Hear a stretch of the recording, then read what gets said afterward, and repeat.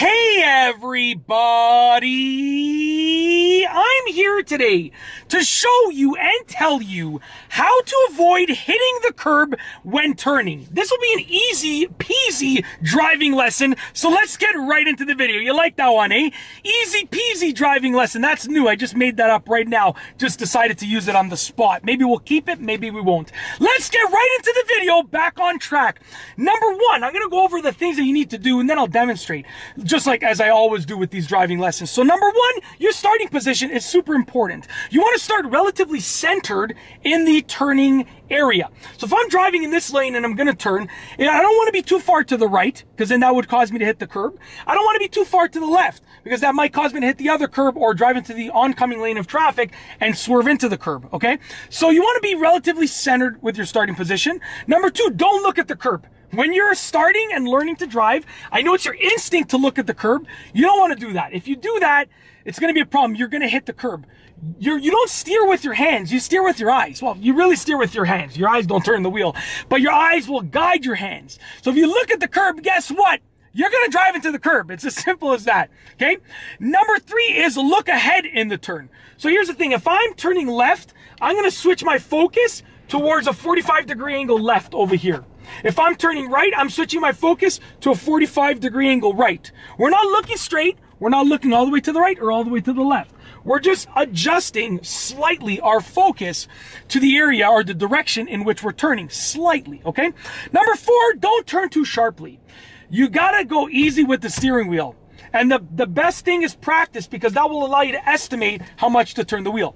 When you're just learning to turn, start in a parking lot, an empty parking lot, practice there. And start on nice wide streets that have these big turning radiuses during hours when there's no traffic, okay, non-traffic hours, because then it'll allow you to learn to practice. It'll allow you to practice and learn to make those turns properly, right? So you want to just practice to correct that error, and that'll help you estimate how much to turn the wheel. Last but not least, I'm losing my train of thought here. Sorry about that. Last but not least is number five, which is the actual steering method, which is to turn the wheel, hold it, and release it. When you release it, you know, the wheel's going to turn back by itself. You want to essentially turn the wheel, hold it, and release it, okay? Let's demonstrate. So I'm going to bring all of these things into, together, into conglomeration. I don't even know what I'm saying. Into this one maneuver of turning a car, okay? Very simple. So what I'm going to do is I'm going to take a couple turns with stop signs, maybe one without a stop sign, and so forth. So let's take a turn with a stop sign over here, without a stop sign. Signal, check my mirrors, check my blind spot, starting roughly in the middle of the turning area. Turn the wheel, hold it, release it now, just like that. And I knew how much to turn the wheel. I kept my eye focused on the turn, and I looked ahead in the road. I'm not looking right in front of the car. Now here's a stop sign, okay? Come to a complete stop. Just like that, check my mirrors on my blind spot, creep forward because there's these massive hedges that I don't know why people grow them on corner lots, okay? I can't see, now I'm good to go. Turn it, hold it, release it, just like that. Now the curb, because I'm driving on the right side of the road, the curb is always going to be closer on my right side, okay? I can still hit the left curb, but I really got to mess up if I hit a left curb. The curb is always going to be on the right side unless I'm driving on a one-way street or anything of that nature.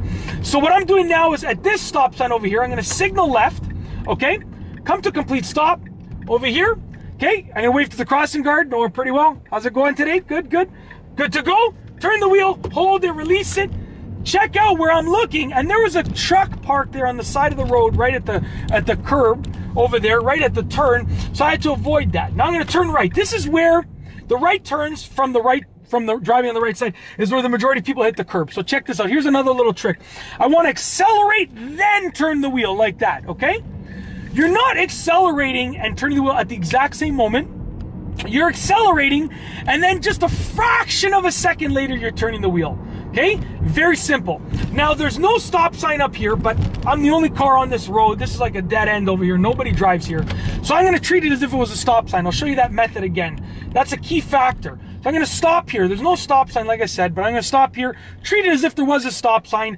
And what I'm going to do is I'm accelerating, then turning the wheel. And what that does is that essentially, and I'm going to pull over for the rest of this, that essentially puts you a little bit ahead of the curb. right? Because if I turn the wheel right as I'm accelerating, I might hit the curb. But if I accelerate and then a fraction of a second later turn the wheel, I'm moving forward then turning. It pulls me away from the curb, which is fantastic. It's what you need when you want to avoid hitting the curb when turning. And that's it. If you like this video, please be sure to give it a thumbs up. Let me know what you think down below as a comment. And of course, be sure to subscribe for more great videos just like this one. And that's all I have for you today. Thanks for watching.